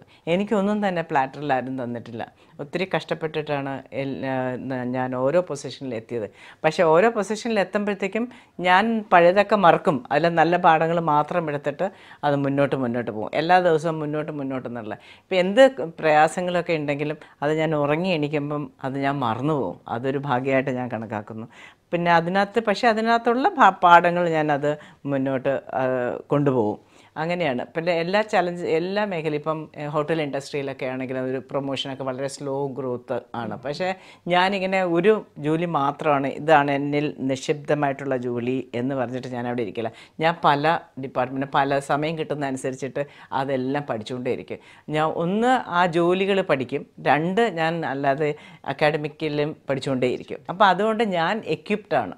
ഇപ്പം നമ്മൾ പറയില്ലേ, എബ്രഹാം ലിങ്കൻ പറയുന്ന പോലെ 4 മണി നമുക്കൊരു ട്രീ മുറിച്ചിടണമെങ്കിൽ 6 മണിക്കൂർ വേണമെങ്കിൽ 4 മണിക്കൂർ ഷാർപ്പനിങ് ദ ആക്സൺ എന്ന് പറയുന്നത്. അപ്പോൾ നമ്മൾ ഈ പഠിക്കുന്നത് കൊണ്ടാണ് നമുക്ക് എഫിഷ്യൻ്റായിട്ട് വേഗം ചെയ്യാൻ പറ്റുന്നത്. എനിക്ക് ഒരേ സമയത്ത് ഞാൻ പറഞ്ഞല്ലോ പല കാര്യങ്ങളും എനിക്ക് ചെയ്യാൻ പറ്റും. അത് എല്ലാവർക്കും പറ്റുന്ന കാര്യങ്ങളാണ്. പിന്നെ എല്ലാവരും പറയാം നിർമ്മല എന്ന് പറഞ്ഞാൽ അതിൻ്റെ സിനോണിം എന്ന് പറയുന്നത് ഡിറ്റർമിനേഷനാണ്. ഒരു കാര്യം തീരുമാനിച്ച് ഇറങ്ങിയാൽ അത് നടത്തിയിട്ട് തന്നെ പോരുള്ളൂ. പിന്നെ കാരണം ആ തീരുമാനം എടുക്കുമ്പോഴത്തേക്കും അത് ആലോചിച്ചിട്ട് തന്നെ തീരുമാനം എടുക്കുകയുള്ളൂ. ഒരു റോങ് ഡിസിഷൻ എടുത്തിട്ട് അതിൽ പിടിച്ച് നിൽക്കുക എന്നുള്ളതല്ല ഞാൻ പറഞ്ഞത്. ഞാനിപ്പം ഏതെങ്കിലും ഒരു ജോലിയിൽ ഇരുന്നിട്ട് അത് മാത്രം ചെയ്തിരുന്നെങ്കിൽ ഞാൻ അവിടെ ഇരുന്ന് റിട്ടയർ ചെയ്യുള്ളൂ. പക്ഷേ ഞാൻ ഈ പലതും പഠിച്ചതുകൊണ്ട് എനിക്ക് അവിടെ നിന്ന് ക്ലൈംബ് ചെയ്യാൻ പറ്റി. ഓരോ സ്ഥലങ്ങളിൽ ഓരോ വേറെ ഓർഗനൈസേഷനിൽ വർക്ക് ചെയ്യാൻ പറ്റി. എവിടെയൊക്കെ വർക്ക് ചെയ്തോ അതിൻ്റെ തലപ്പത്ത് എത്തിയിട്ടുണ്ട്, നല്ലോണം പെർഫോം ചെയ്തിട്ടുണ്ട്. ഒരു ചെറിയ കാര്യങ്ങൾക്ക് പോലും ഒട്ടും സമയം ചെലവഴിക്കാത്ത ഒരു വളർന്നു വരുന്ന തലമുറയാണ് നമുക്കുള്ളത്. ഒന്നിനും സമയമില്ല അവർക്ക്. പെട്ടെന്ന് കാര്യങ്ങൾ നടക്കണം എന്നാണ് അവരുടെ ഒരു ആഗ്രഹം. നമ്മുടെ വളർന്നു വരുന്ന തലമുറയ്ക്ക് വേണ്ടി എന്ത് സന്ദേശമാണ് മാഡത്തിന് നൽകാനുള്ളത്? വളരെ ശരിയാണ് മഞ്ജു പറഞ്ഞത്. ഇൻസ്റ്റൻറ്റ്, എല്ലാവർക്കും ഇൻസ്റ്റൻ്റായിട്ട് കാര്യങ്ങൾ നടത്താം. പേഷ്യൻസ് ഇല്ല, റെസ്പെക്റ്റ് കുറഞ്ഞു, അങ്ങനെ കുറേ കാര്യങ്ങൾ, നല്ല കാര്യങ്ങൾ ഒക്കെ ഇപ്പോൾ നമ്മൾ കുട്ടികളിൽ കാണുന്നില്ല. പക്ഷേ എനിക്ക് അവരോട് ഫസ്റ്റ് ആൻഡ് ഫോർമോസ്റ്റ് പറയേണ്ടത് റെസ്പെക്റ്റ് എന്നുള്ള കാര്യങ്ങളാണ്. പിന്നെ നമ്മളെല്ലാം നമ്മുടെ മൂത്ത ആൾക്കാരെ, അച്ഛനെ, അമ്മ, അങ്ങനെ തലമുറകളെ നോക്കി പഠിച്ച കുറേ കാര്യങ്ങളുണ്ട്. കൾച്ചർ നമ്മൾ പഠിച്ചിട്ടുണ്ട്, അവരുടെ പേഷ്യൻസ് നമ്മൾ പഠിപ്പിച്ചിട്ടുണ്ട്, റെസ്പെക്റ്റ് നമ്മൾ പഠിച്ചിട്ടുണ്ട്. ഈ കാര്യങ്ങളൊക്കെ നമുക്കിപ്പം കാണാൻ കഴിയുന്നില്ല. അതൊക്കെ വളരെ ബേസിക്കാണ്. ആ ബേസിക്കായിട്ടുള്ളൊരു കാര്യം സെറ്റ് ചെയ്താൽ തന്നെ അതൊരു വലിയ കാര്യമാണ്. നമ്മുടെ എക്സ്പീരിയൻസ്ഡ് ആയിട്ടുള്ള ആൾക്കാർക്ക് നമ്മളോട് വന്ന് പറയാം, ആ കുട്ടികളോട് വന്ന് സംസാരിക്കാനുള്ള ഒരു അവസരം കൊടുക്കുക, അത് അനുസരിക്കാൻ നോക്കുക. അതാണ് ആദ്യമായിട്ട് ചെയ്യേണ്ടത്. കാരണം നമുക്കിപ്പോൾ കുട്ടികളെ കണ്ടു കഴിഞ്ഞാൽ കുട്ടികൾ നമ്മളെ ഗാഡ്ജറ്റ്സ് ഒക്കെ വെച്ചിട്ട് നമുക്ക് ഇങ്ങോട്ട് കുറേ പഠിപ്പിച്ചു തരും അല്ലേ. ഇൻ്റർനെറ്റ് നമുക്കറിയാൻ പാടില്ലാത്ത തലത്തിലൂടെയാണ് അവരിപ്പോൾ സഞ്ചരിച്ചുകൊണ്ടിരിക്കുന്നത്. അത് അവർക്കിപ്പോൾ ജന്മന തന്നെ അവർക്ക് കിട്ടിയ സിദ്ധിയാണത്. പക്ഷേ അതെല്ലാം വേണം. വളരെ സ്മാർട്ടാണ് ഇപ്പോഴത്തെ കുട്ടികൾ, ഒരു സംശയമില്ല. ഇൻഹിബിഷൻസ് ഇല്ല. പണ്ടൊക്കെ നമുക്ക് പേടി അങ്ങനത്തെ ഒരുപാട് അങ്ങനെയുള്ള കാര്യങ്ങളേ ഇല്ല. ആ അവസ്ഥയിലുള്ള കുട്ടികൾക്ക് നമുക്ക് കുറേ കാര്യങ്ങളില്ലാത്തത് കൊണ്ട് തന്നെ അവർക്ക് അതിവേഗം അവർ പ്രശസ്തിയിലോട്ടൊക്കെ എത്താൻ പറ്റും, അവർ ഫോക്കസ് ചെയ്യുവാണെങ്കിൽ. ഒന്ന് ഇപ്പോഴെല്ലാവരും പറയുന്ന ഒരു വാക്കാണ് സ്മാർട്ട് വർക്ക്. പക്ഷേ എൻ്റെ വൊക്കാബുലറിയിൽ ആ വാക്കില്ല. ഞാൻ വന്ന വഴികളും എൻ്റെ അനുഭവവും എല്ലാം ഹാർഡ് വർക്കിലൂടെ തന്നെയാണ്. നമ്മൾ ഈ ഒരു കാര്യം നമ്മൾ ചെയ്യുവാണെങ്കിൽ നമ്മളെപ്പോഴും അതിനെക്കുറിച്ച് തന്നെ ചിന്തിച്ചുകൊണ്ടിരിക്കുക. അതിൻ്റെ അറ്റം കാണുന്നവരെ വളരെയധികം ഫോക്കസ്ഡ് ആയിരിക്കണം. ഹാർഡ് വർക്കാണ്. പിന്നെ നമ്മൾക്ക് വേറൊരു കാര്യം ചെയ്യാൻ പറ്റുമെന്ന് വെച്ചാൽ നമ്മൾ ഓട്ടോബയോഗ്രഫികളൊക്കെ എസ്പെഷ്യലി വായിക്കണം. അവരുടെ മെസ്സേജുകൾ നമുക്ക് കാണാം. അത് ഇൻസ്പിറേഷൻ ഉണ്ടാവണം. നമ്മൾ ഗാന്ധിജിയുടെ കാര്യം എടുത്ത് നോക്കുമ്പോൾ തന്നെ നമുക്കറിയാം ഒരുപാട് ആൾക്കാരുടെ ബയോഗ്രഫിയൊക്കെ നമ്മൾ വായിക്കുമ്പോഴും ഓട്ടോബയോഗ്രഫി വായിക്കുമ്പോഴും ഒക്കെ നമുക്ക് ഒരുപാട് കാര്യങ്ങൾ അതിൽ നിന്ന് മനസ്സിലാക്കാൻ പറ്റും. പിന്നെ നമ്മുടെ പാഷൻ എന്താണെന്ന് കണ്ടെത്തണം.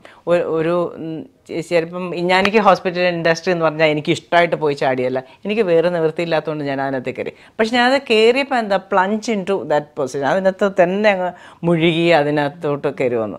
പക്ഷേ എനിക്കൊരു അഡ്വക്കേറ്റ് ആകണമെന്നായിരുന്നു എൻ്റെ ഏറ്റവും വലിയ ആഗ്രഹം. പക്ഷേ സാധിച്ചില്ല. അതുകൊണ്ട് ഞാൻ ഡിസർട്ടൻ്റ് ആയിട്ട് ഇനി ഞാൻ എൻ്റെ ജീവിതത്തിലൊന്നും ചെയ്യുന്നില്ല എന്ന് പറഞ്ഞ് മാറി നിൽക്കുന്നില്ല. നമ്മൾ ഒരു പക്ഷേ നമുക്ക് വിധിച്ചിരിക്കുന്ന അതാവില്ല. അപ്പം നമുക്കൊരു ആഗ്രഹം ഉണ്ടെങ്കിൽ അതിലൂടെ തന്നെ കടിച്ചു തൂങ്ങി കിടക്കാതെ അപ്പം അടുത്തെന്താണ് തോന്നുന്നു. അപ്പോൾ 2-3 കാര്യങ്ങൾ ചെയ്യുമ്പോഴാണ് നമുക്ക് നമ്മുടെ പാഷൻ എന്താണെന്ന് നമുക്ക് മനസ്സിലാകും. പിന്നെ അതിലോട്ട് നമ്മൾ കോൺസെൻട്രേറ്റ് ചെയ്ത് കഴിഞ്ഞാൽ നമുക്ക് തന്നെ ഒരുപാട് ആൾക്കാർ നമ്മളെ ഹെൽപ്പ് ചെയ്യും. പിന്നെ യാതൊരു കാരണവശാലും ഇട്ടിട്ട് പോരുത്. അത് പിടിച്ച് നിൽക്കാൻ നമുക്ക് കഴിയണം. പിടിച്ച് നിൽക്കണമെന്ന് പറഞ്ഞു കഴിഞ്ഞാൽ നമുക്ക് ഇഷ്ടമില്ലാത്തൊരു ജോലിയോ അല്ലെങ്കിൽ നമ്മുടെ എൻവയൺമെൻറ്റ് ശരിയായില്ലെങ്കിലും പിടിച്ച് നിൽക്കണമെന്ന് ഞാൻ പറയത്തില്ല.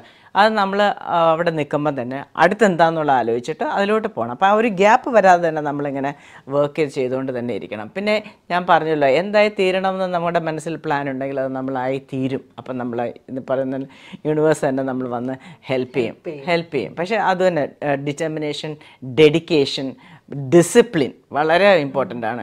റൈറ്റ് ട്രാക്കിലൂടെ നടന്നു കഴിഞ്ഞാൽ എല്ലാം സാധ്യമാണ്. അപ്പോൾ കുട്ടികൾ ഹാർഡ് വർക്കിലൂടെയും വായനയിലൂടെയും റെസ്പെക്റ്റൊക്കെ വെച്ച് മറ്റുള്ളവരുടെ പറയുന്നതൊക്കെ അനുസരിച്ച് കുറച്ചുകൂടെ ചെയ്താൽ എല്ലാം നടക്കും. എല്ലാ വിജയം സുനിശ്ചിതം. The Kerala Management Association was registered under the Travancore Kochi Literary, Scientific and Charitable Societies Registration Act in 1957. The association was soon affiliated to All India Management Association, AIMA, New Delhi. It was a journey with a purpose to build a strong business community through healthy interaction between corporate leaders and management gurus. This has helped many companies to surge ahead with sound professional management practices. A 2-day annual management convention is conducted during the first quarter of every year, which is attended by over 1,000 delegates from all across Kerala. Eminent speakers of national and international repute lead this prestigious event. ഉന്നത പദവി അലങ്കരിക്കുന്ന doctor Nirmala ലില്ലിയാണ് പ്രേക്ഷകർ ഇതുവരെ പരിചയപ്പെട്ടത്. ഇനി തികച്ചും വ്യത്യസ്തമായ മറ്റൊരു മുഖം. Doctor Nirmala lily വീട്ടമ്മയായി. ഞാൻ KMA ഇരിക്കുമ്പോൾ KMAയുടെ പ്രസിഡൻ്റാണ്. ഞാൻ ഇൻഫിനിറ്റിയിൽ ഇരിക്കുമ്പോൾ ഞാൻ CEO ഇൻഫിനിറ്റിയാണ്. ഞാൻ വീട്ടിൽ വരുമ്പോൾ ഞാൻ വീട്ടമ്മയാണ്. മാഡം, ഇനി നമുക്ക് കുറച്ച് കാലം പുറകിലേക്ക് പോയാലോ? ശരി. എങ്ങനെയാണ് കോളേജ് ലൈഫ്? അതിനെക്കുറിച്ചൊക്കെ ഒന്ന് പറയാം. തീർച്ചയായിട്ടും. ഞാൻ ട്രിവാൻഡ്രത്താണ് പഠിച്ചതൊക്കെ. അത് കഴിഞ്ഞതിന് ശേഷം പിന്നെ ഞാൻ മനസ്സിൽ വലിയ ആഗ്രഹമായിരുന്നു എനിക്ക് മാറിവാനിസ് കോളേജിൽ പഠിക്കണം, വിമൻസ് കോളേജിൽ പഠിക്കണം എന്ന് ചെറുപ്പം മുതലേ എൻ്റെ മനസ്സിൽ കയറിയൊരു ആഗ്രഹമാണ്. അതൊക്കെ അങ്ങനെ തന്നെ സാധിച്ചു. അപ്പോൾ പ്രീ ഡിഗ്രി ഞാൻ മാറിവാനിസ് കോളേജിലാണ് ചെയ്തത്. അപ്പം ഞാൻ ഹോസ്റ്റലിൽ നിൽക്കുമായിരുന്നു. ആദ്യമായിട്ട് ഞങ്ങൾ മാറിവാനിസ് കോളേജിൽ ലേഡീസിൻ്റെ ബാസ്കറ്റ് ബോളിൻ്റെയും വോളിബോളിൻ്റെയും ടീം ഉണ്ടാക്കിയത് ഞങ്ങളാണ്. എന്നിട്ട് ഞങ്ങൾ സോൺ സെലക്ഷനൊക്കെ പോയി. നല്ല ഓർമ്മയുള്ള വളരെ മെമ്മറബിൾ ആയിട്ടുള്ള 2 വർഷമായിരുന്നു മാറിവാനിസ് കോളേജിൽ. അപ്പോൾ ഇപ്പോഴും ഞങ്ങൾ കൂടാറുണ്ട്. ഞങ്ങൾ നല്ല വാട്സപ്പ് ഗ്രൂപ്പാണ് കൂടാറുണ്ട്. അങ്ങനെയാണ് മാറിവാനിസ് കോളേജ്. അത് കഴിഞ്ഞതിന് ശേഷം എനിക്ക് വിമൻസ് കോളേജിൽ പഠിക്കുന്നത് വലിയ ആഗ്രഹം. അപ്പോൾ എനിക്ക് വിമൻസ് കോളേജിൽ അഡ്മിഷൻ കിട്ടി. 3 വർഷം അങ്ങനെ വിമൻസ് കോളേജിൽ ഫിലോസഫിയൊക്കെ പഠിച്ചു. അന്നൊക്കെ കുറച്ച് വിമൻസ് കോളേജ് ആയപ്പോഴത്തേക്കും പിന്നെ നമ്മുടെ ലൈഫും ഒക്കെ മറിഞ്ഞു. അപ്പോൾ കുറേ അത്ര വേറൊരു രീതിയിലായിരുന്നു വിമൻസ് കോളേജിലും പഠിക്കാൻ കഴിഞ്ഞത്. അത് കഴിഞ്ഞതിന് ശേഷം പിന്നെ ഞാൻ MA സോഷ്യോളജി ചെയ്തു. പിന്നെ സെക്രട്ടറിയൽ കോഴ്സ് ചെയ്തിട്ട് അങ്ങനെയാണ് ഞാൻ ആദ്യത്തെ ജോലി താജ് മലബാറിലോട്ട് പോകുന്നത്. അതൊക്കെ കറസ്പോണ്ടൻസ് ആയിട്ട് പഠിച്ചതാണ്. നമ്മൾ കോളേജിൽ തന്നെ പോയി പഠിച്ചതാണ്. അത് അവിടെ ഒരു പ്രൈവറ്റ് കോളേജിലാണ് പഠിച്ചത്. ഓൾ സയൻസ് കോളേജ് എന്ന് പറഞ്ഞിട്ട് അന്നൊരു കോളേജ് ഉണ്ടായിരുന്നു. അവിടെ MA സോഷ്യോളജി ചെയ്തു. അത് കഴിഞ്ഞിട്ട് വിമലാലയത്തിൽ പഠിച്ചു. പിന്നെ ഞാൻ വർക്ക് ചെയ്തുകൊണ്ടിരുന്നപ്പോഴത്തേക്കും കൂടെ പഠിക്കുമായിരുന്നു ഒരു PGDM എന്ന് പറഞ്ഞിട്ട് ഇപ്പോഴത്തെ SMS കോളേജ് പണ്ട് mass communication PG post graduate PGDM അത് ചെയ്തു. അത് കഴിഞ്ഞതിന് ശേഷം പിന്നെ കുറേ നാൾ കഴിഞ്ഞിട്ട് ഞാൻ പല ഡിപ്പാർട്ട്മെൻറ്റിൽ വർക്ക് ചെയ്ത എൻ്റെ ഒരു പാഷൻ സെയിൽസ് മാർക്കറ്റിംഗ് ആണ്. അതെല്ലാം കഴിഞ്ഞതിന് ശേഷം ഞാൻ MBA സെയിൽസ് ആൻഡ് മാർക്കറ്റിംഗ് ചെയ്തു. അങ്ങനെ പഠിച്ചുകൊണ്ട് തന്നെയാണ്. പിന്നെ ഈ കൊറോണയ്ക്കും കുറച്ച് മുമ്പെയാണ് ഞാൻ MA ഇംഗ്ലീഷ് ലിറ്ററേച്ചർ ഇഗ്നോ യൂണിവേഴ്സിറ്റിയിൽ ചെയ്തത്. ചെറിയ കോഴ്സൊക്കെ പേപ്പറിൽ കാണുമ്പോഴത്തേക്കും ഉണ്ട്, അതിനെക്കുറിച്ച് അന്വേഷിച്ചിട്ട് അതെല്ലാം ചെയ്യും. അങ്ങനെ കുറേ അധികം പറയാത്ത കുറേ കോഴ്സുകളൊക്കെ ഉണ്ട്. അതെനിക്ക് പഠിക്കാൻ ഇഷ്ടമായതുകൊണ്ട് മാത്രം. ഫാമിലി ഞാൻ പറഞ്ഞല്ലോ, ഞങ്ങൾ 6 മക്കളാണ്. പിന്നെ ഇപ്പം ഇവിടെ എൻ്റെ മകനുണ്ട്. മകനൊരു അഡ്വക്കേറ്റ് ആണ്. കുറേ സ്ട്രഗിൾ കഴിഞ്ഞിട്ടാണ് നമ്മളൊരു കരിയറിലേക്ക് ഒരു 29-ാം വയസ്സിൽ സ്റ്റാർട്ട് ചെയ്തതെന്ന് പറഞ്ഞു. പക്ഷെ വളരെ ലേറ്റ് ആണ്. അതെ. അപ്പം ഒരു മൊമെൻ്റ് എത്തുമല്ലോ നമ്മൾ റിയലൈസ് ചെയ്യാൻ, നമ്മളിങ്ങനെ അല്ല പോകേണ്ടത് നമ്മുടെ ലൈഫിൽ, നമ്മൾ കുറച്ച് മാറി നമ്മൾ എന്തെങ്കിലും ചെയ്യണം എന്ന് തോന്നിയ ഒരു നിമിഷം എപ്പോഴായിരുന്നു? അല്ലെങ്കിൽ എങ്ങനെയാണ് പിന്നെ അതിനെ ഓവർകം ചെയ്ത് ഇതാണ് ഇനി വേണം ഞാൻ ഇങ്ങനെ ജീവിക്കാൻ എന്ന് തീരുമാനിച്ചൊരു സമയം? ലൈഫിലൊരു ടേണിംഗ് പോയിന്റ് വന്ന് have to stand on my feet എന്നുള്ള ഒരു സാഹചര്യം വന്നപ്പോഴത്തേക്ക് ഞാൻ എന്താണ് എനിക്ക് ജോലി. അപ്പോൾ അപ്പോഴൊക്കെ എങ്ങനെയാണ് ജോലിക്ക് എന്ന് പറഞ്ഞ് നമ്മൾ പോയാൽ നമുക്ക് എഡ്യൂക്കേറ്റഡ് ആണെങ്കിൽ ജോലി കിട്ടില്ല, എല്ലാവരും ചോദിക്കുന്ന എക്സ്പീരിയൻസ് എന്ത് ചെയ്യുന്നതാണ്. അപ്പം അങ്ങനെ വന്നപ്പോഴത്തേക്ക് എന്നെ വിമലാലയത്തിൽ നിന്ന് തന്നെ ഇൻ്റർവ്യൂ വിട്ട് ഫസ്റ്റ് ജോബ് അങ്ങനെ താജ്മഹലിലോട്ട് എനിക്ക് ജോലി കിട്ടിയത്. First interview, first job. പക്ഷെ ഞാൻ ആ തിരിഞ്ഞു നോക്കുമ്പോൾ ലേറ്റ് ആയിട്ടാണെങ്കിലും എല്ലാ വർഷവും എടുത്തു കഴിഞ്ഞാൽ ഞാൻ എന്തെങ്കിലും ഒന്ന് ചെയ്തുകൊണ്ട് തന്നെ ഇരിക്കും. അപ്പോൾ അതായത് ഞാൻ വിമലാലയത്തിൽ പഠിക്കുമ്പോഴത്തേക്കും ഞാൻ കുക്കറി, ഡ്രസ് മേക്കിംഗ് അങ്ങനെ ഒക്കെ ചെയ്യുമായിരുന്നു. പിന്നെ കലാഭവനിൽ പെയിൻറ്റിങ് പഠിക്കുമായിരുന്നു. അപ്പോൾ എന്തെങ്കിലും പഠിച്ചുകൊണ്ട് തന്നെ ഇരിക്കും. അതല്ലെങ്കിൽ എന്തെങ്കിലും ചെറിയ ചെറിയ ജോലികൾ ചെയ്യും. പിന്നെ സ്റ്റിച്ചിങ് ചെയ്യും, കുറേ ഹാൻഡ് എംബ്രോയിഡറി ചെയ്യുമായിരുന്നു. അപ്പം ഞാൻ അതുകൊണ്ട് ഗുണമുള്ളത് ഞാൻ താജ് മലബാറിൽ ജോയിൻ ചെയ്യുമ്പോഴത്തേക്കും ഒരു ക്രിയേറ്റീവ് 89 എന്ന് പറഞ്ഞിട്ട് ഒരു പ്രോഗ്രാം ഉണ്ടായിരുന്നു. എൻറ്റയർ താജ് കേരളത്തിലല്ല, എൻറ്റയർ താജിലെ ഗ്രൂപ്പിന് വേണ്ടിയിട്ട് ഒരു കോമ്പറ്റീഷൻ ഉണ്ടാക്കി. അപ്പം ഞാനൊരു എംബ്രോയിഡറി വെച്ചിട്ട് നല്ലൊരു ഡിസൈൻ ചെയ്തിട്ട് കൊടുത്തിട്ട് എനിക്കതിന് അവാർഡ് കിട്ടി. വീട്ടിലോട്ട് കയറി വരുമ്പോൾ ചെടികൾ, പിന്നെ അതേ നമുക്ക് സാക്ഷിയായിട്ട് ഇവിടെ 1 അല്ല 2 വീണകളുണ്ട്, പിന്നെ ഇതേ ഇവിടെ നിറച്ച് പെയിൻറ്റിങ്. അപ്പം ഈ ഹോബീസ് എന്ന് പറഞ്ഞ കൂട്ടത്തിൽ ഇത് എന്തൊക്കെയാണ് ചെയ്യുന്നതെന്ന് ഞാനിങ്ങനെ വിരലിൽ എണ്ണി നോക്കുവാണ്. എത്ര കാര്യങ്ങളാണ് ഒരാൾ ചെയ്യുന്നത്. അപ്പം ഇതിനെക്കുറിച്ചും കൂടെ ഒന്ന് വിശദീകരിക്കണം. ചെടി എല്ലാവർക്കും ഇഷ്ടമാണ്. എനിക്ക് കൂടുതൽ താല്പര്യം വന്നത് കോവിഡിൻ്റെ സമയത്താണ്. അപ്പോൾ എന്ത് ചെയ്യും, അത്രയും നാളും ഈ ചെടികളൊക്കെ ഉണ്ടായിട്ട് അതെല്ലാം നമ്മൾ വെട്ടിക്കളയും. ഗാർഡനർ വരും, എല്ലാ പ്രാവശ്യവും വെട്ടിക്കളയും. ഞാൻ അതിനെയൊക്കെ എടുത്ത് നട്ട് വെക്കാൻ തുടങ്ങി. അത് കഴിഞ്ഞപ്പോഴത്തേക്കും നല്ല ഭംഗിയായി, അതൊരു തൊഴിലായി. അതിപ്പോൾ ഞാൻ 1-2 ഓഫീസുകളിലൊക്കെ സെറ്റ് ചെയ്ത് കൊടുക്കുന്നുണ്ട്. അപ്പോൾ അത് അതൊരു ഹോബി കുറച്ച് ഇൻകം ജനറേറ്റിംഗ് ആയി. പിന്നെ എനിക്ക് വീണ എനിക്ക് ചെറുപ്പം മുതലേ ഭയങ്കര ആഗ്രഹം വീണ പഠിക്കണം. അപ്പോൾ അങ്ങനെ വരുന്നപ്പോഴത്തേക്കും എനിക്ക് ആ സാഹചര്യങ്ങളൊന്നും ഉണ്ടായിരുന്നില്ല പഠിക്കാനായിട്ട്. ഞാൻ 93 താജ് മലബാറിൽ ജോയിൻ ചെയ്തതിന് ശേഷമാണ്. എനിക്ക് അന്ന് സാറ്റർഡേ ഹാഫ് ഡേ ആയിരുന്നു. അപ്പോൾ കലാഭവനിൽ വരും. ഞാൻ താജ് മലബാറിൽ നിന്ന് നോർത്ത് വരെ കലാഭവനിൽ വന്നിട്ട് പഠിക്കുമായിരുന്നു. അപ്പോൾ എനിക്കൊരു മാസ്റ്റർ ഉണ്ടായിരുന്നു. അപ്പം എന്നെ പാട്ടും പഠിപ്പിക്കും, കർണാട്ടിക് മ്യൂസിക് പഠിപ്പിക്കുമായിരുന്നു. പിന്നെ അതുപോലെ തന്നെ വീണയും പഠിക്കുമായിരുന്നു. ആ സമയത്തൊക്കെ ഞങ്ങൾ കുറേ സ്റ്റേജുകളിലൊക്കെ എനിക്ക് വായിക്കാനും കീർത്തനമൊക്കെ വായിക്കുമായിരുന്നു. പിന്നെ കുറച്ച് സ്റ്റേജിലൊക്കെ മാസ്റ്റർ ആണെങ്കിലും ഭയങ്കര ഡെഡിക്കേറ്റഡ്, ബാബു അഗസ്റ്റ് എന്നാണ് മാസ്റ്ററിൻ്റെ പേര്. അപ്പോൾ ഭയങ്കര ഡെഡിക്കേറ്റഡ് ആണ്. നമുക്കൊരു പ്രോഗ്രാം ചെയ്യണമെങ്കിൽ വീട്ടിൽ വന്നിരുന്ന് അങ്ങ് പ്രാക്ടീസ് ചെയ്യിപ്പിച്ചുകൊണ്ടേയിരിക്കും.